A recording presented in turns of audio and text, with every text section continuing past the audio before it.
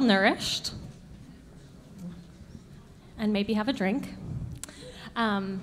So I'd love to tell a little brief story. Usually when I MC, I'm MCing a pageant, and so usually there is lots of time for me to fill.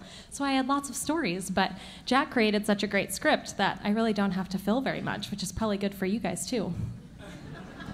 So I wanted to say I am actually a violinist, and I studied with Stephen Ships, and that's how I met the Carlson family. So I'm very grateful. Steve has brought many wonderful people into my life. And something that is a treasured memory that I have about Stuart is that when we go to the University of Cambridge for a summer violin festival run by myself and Professor Ships, we usually are with Stuart and Jack Carlson.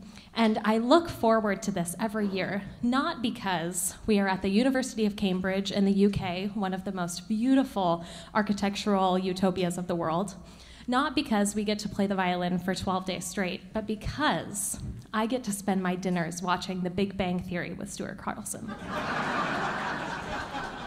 And I look forward to this every year. And because it's just such a joy in my life, I actually deprive myself of The Big Bang Theory for all other days of the year, except for when Stuart is there to watch it with me, because it's so much more fun to watch The Big Bang Theory with Stuart, because he can tell me all about what this is like to be Sheldon Cooper and to know things about science. And I did graduate from the University of Michigan, so I am smart, but it is a really wonderful thing to be able to have Stuart explain astrophysics to me as well while we eat vanilla wafers. So that's one of my close, funny stories about Stuart. And this other gentleman who will be brought out and will be performing with him is also a very special person that many of you know, Mr. Brad Phillips. And Brad is a treasure in our local area and abroad. He sounds like Mark O'Connor, if you haven't heard him play already. He sounds better than Mark O'Connor, potentially, too. He sounds like Brad.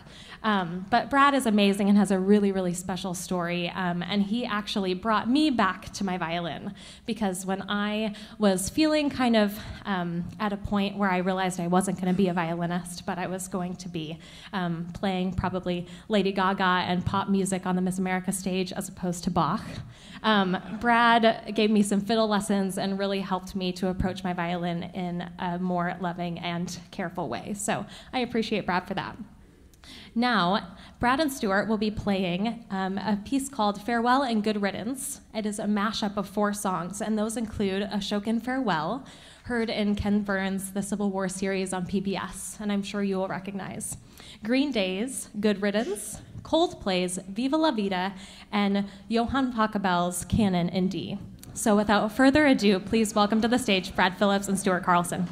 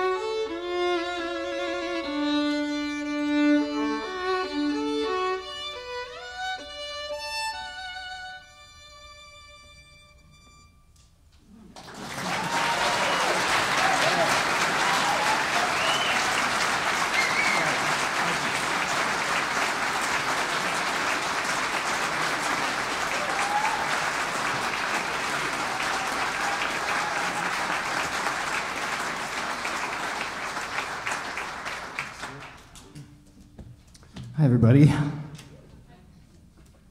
Nice to be back on my home stage.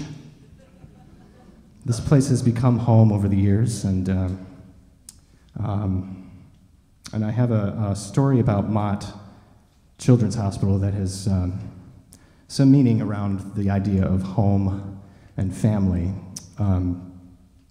In the fall of 2014, I started my first semester of grad school at the School of Music here, and in November, yeah, I think I said that already, November of that semester, our third child, Evelyn, was born.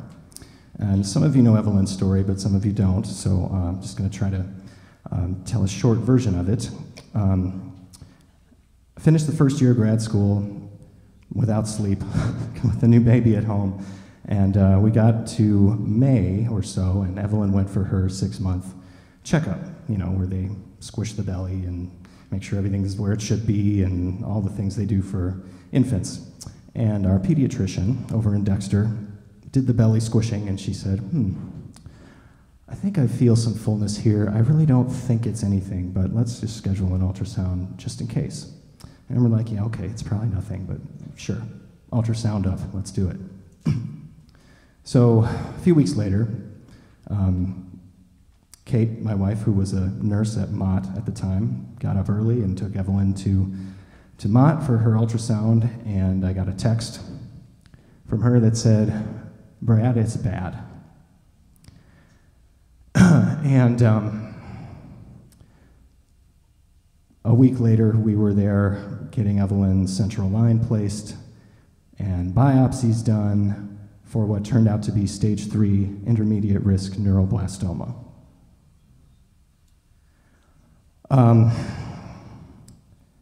Over the next year or so, Evelyn underwent 4 rounds of chemotherapy and major abdominal surgery, and then another 4 rounds of chemotherapy.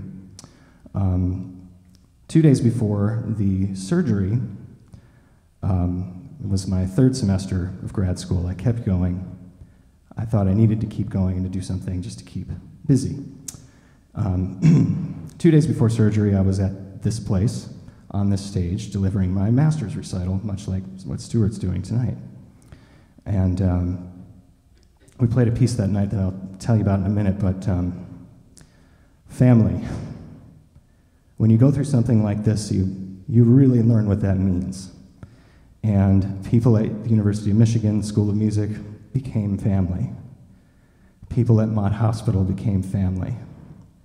The Arc became home. Mott became home. The School of Music became home for me and for all of us.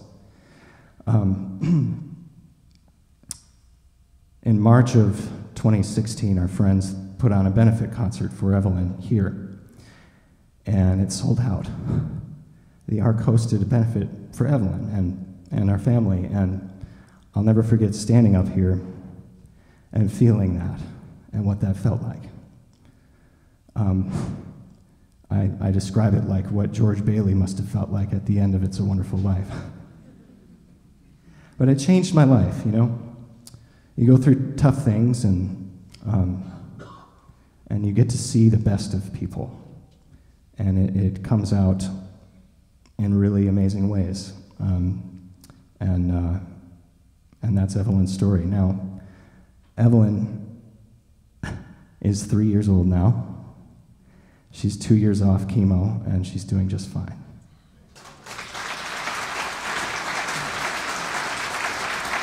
Thank you.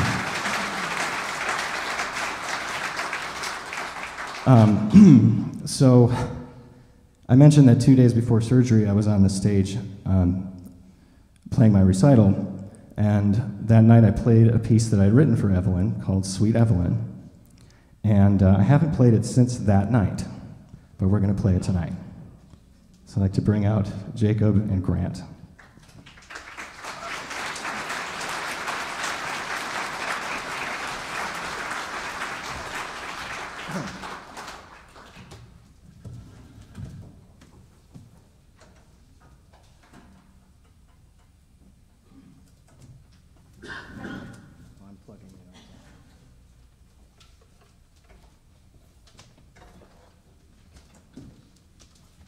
Sometimes one must electrify.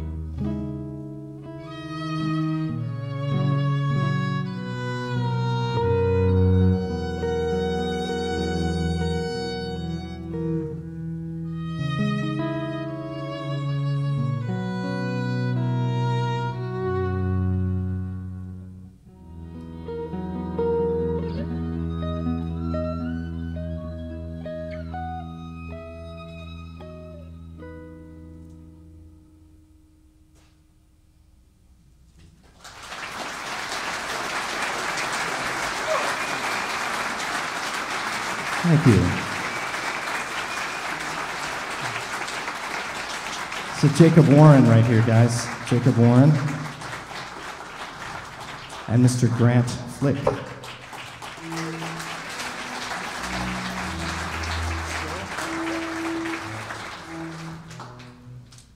And now for something completely different. I'm sure you guessed by the title in the program, Squirrel Hunter is probably way different than Sweet Evelyn. I thought it was a jazz tune. Oh, maybe it is. Okay.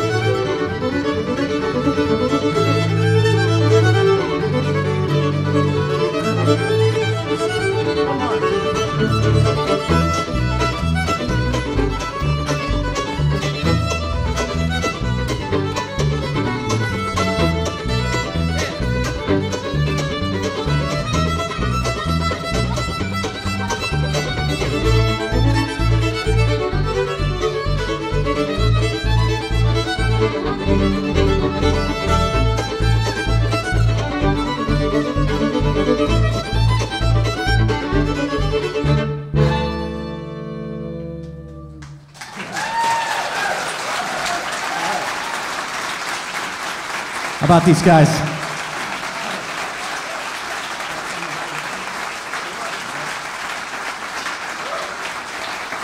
Joe, I'm going to unplug this. I do have a mic. Oh my, okay. Hello everyone, thank you so much for coming out to this tonight. I don't know, I don't want to talk for Grant, but since he doesn't have a mic right now, Grant and I were so happy to be invited to be a part of this. Yeah, we're really, really excited. That's like literally how I feel right now. Yeah. So yeah, we're gonna do one more song for you as this trio, and then I think we're gonna move on to some other stuff. But the last tune that we're gonna do is one that I wrote, and this one is called Graduation Tune. So, like all of the people you see here on stage, I am affiliated with the University of Michigan, and yes, go blue. And I did my undergrad there, and I graduated last April, and this tune was the tune that I wrote to close out my senior recital. Wasn't at the ARC, but I'm back for my master's, and I'm hoping that maybe I'll get to do a master's recital here when I'm done. But yeah, seems like the place to do it, right? Anyway, so this is Graduation Tune.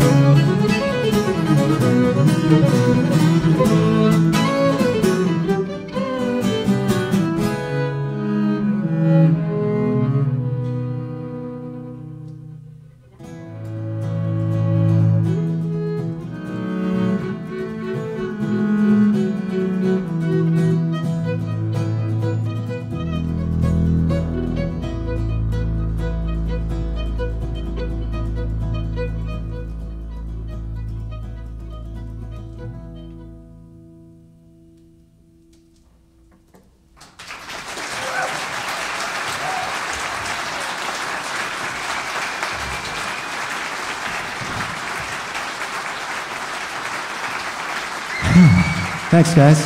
That's Jacob Warren, Grant Flick, and that was a lot of fun. Thank you all.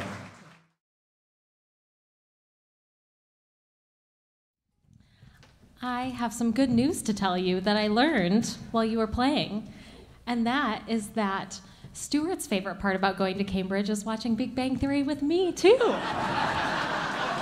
would have known? It is my distinct pleasure to introduce Dr. John Barks. Oh my goodness, he even told me again it was Barks.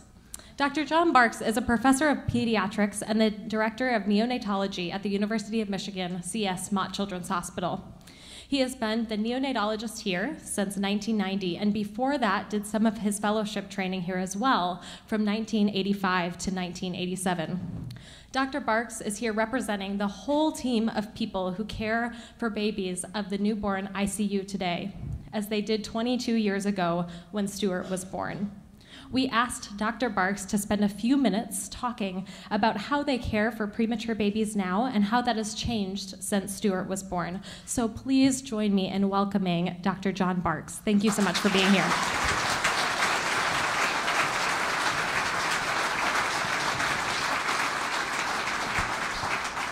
Thanks, thanks, Heather. So we've heard two really great stories. It's been an honor and a pleasure for me. Two great stories about the resilience of small children and of the human spirit and the body. And I'm really proud to be here to represent a whole team of people in the newborn ICU who took care of Stuart 22 years ago, three of whom are in the audience somewhere. I can't see them because the lights are way too bright, but Michelle Nemshak and Sandy Cardone and Barb Keating are up there somewhere in that general direction.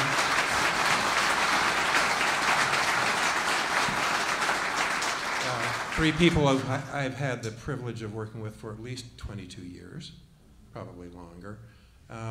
So let me tell you a little bit about how the NICU is different now and how taking care of babies is different now than it was then. So when Stuart was born, the NICU was designed like a barn or a stable.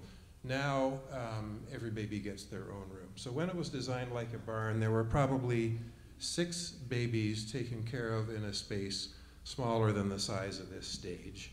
And I think Stuart's mom would probably tell you that there were not exactly fights, but competition for the few rocking chairs that existed.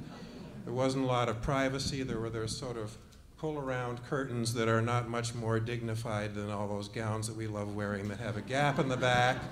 So there really wasn't privacy. On the other hand, I think parents and nurses and all the parents in the room got to know each other because there was this communal space in which they and their babies went through stuff together. So now we have a much bigger space. Every baby gets their own room. That means every family has their own rocking chair-like thing, their own pull-out couch, a lot of space. And what hasn't changed in the NICU, though, is that we're all there because we love caring for babies. That part hasn't changed. Sadly, some of the other parts that haven't changed is some of those 3 initial acronyms which Stuart's parents heard us speaking in when we were speaking that foreign language. Some of them have got better. The outcomes are better than they were 22 years ago. Some of them still haven't improved any, and we have a lot of work to do. One of those would be the condition called necrotizing enterocolitis, the abdominal thing, that infection that required Stuart and his brother to have emergency abdominal surgery one day in our hospital, and which Stuart survived and Spencer didn't. So, so we still have a lot of work to do, and so we really appreciate the support of everybody who's come out tonight to support the work that we do in Mott in supporting families, in taking care of babies, and also figuring out how to care for babies better so that in the future there won't be as many babies who have to deal with some of the complications that Stuart and his brother had. And so thank you again very much for coming here tonight. It's really been an honor and a pleasure to be here and part of this, for me and for all of us from the NICU, a full circle moment. So thank you again.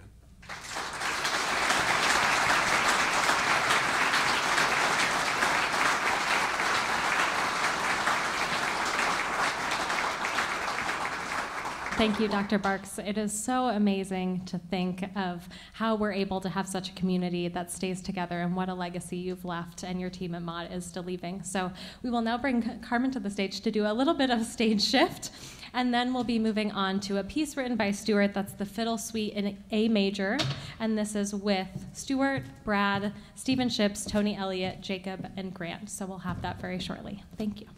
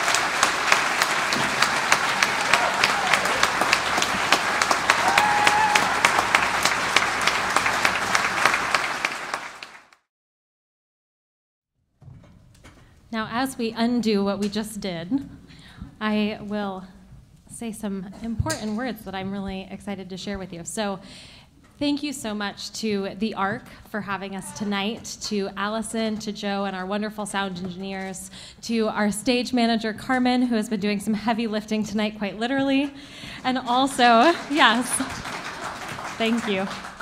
Also to our sponsors, to you who are in the audience, and all of the representatives that are here from Mott Children's Hospital. We're so glad that you were here with us this evening. Thank you for spending your Thursday with us.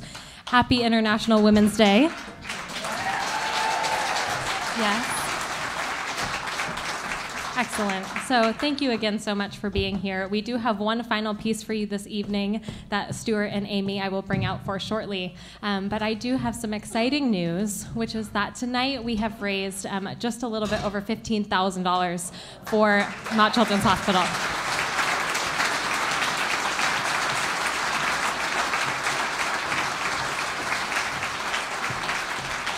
So that's wonderful news, and we're so glad that you got to be a part of it and joined in with us tonight. It's all about contribution and giving back to our communities, as Stuart reminded us early this evening. So thank you again for all that you've done. And I think, without further ado, it is time to welcome Stuart and Amy back out to the stage for their final piece. Thank you.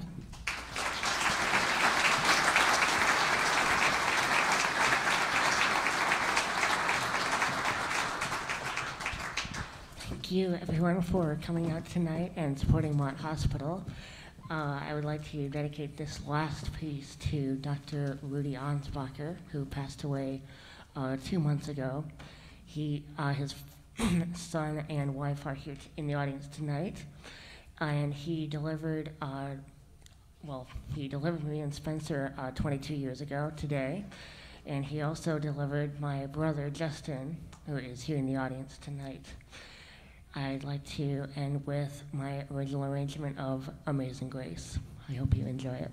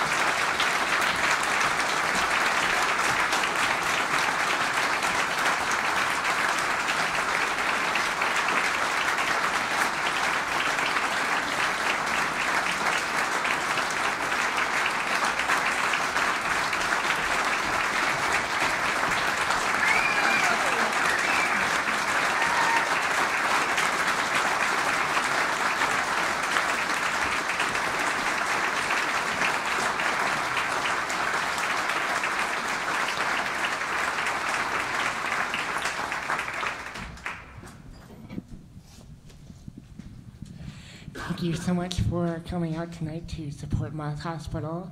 I would like to end tonight by playing one more piece. It's a lovely piece called Ballade by George Enescu.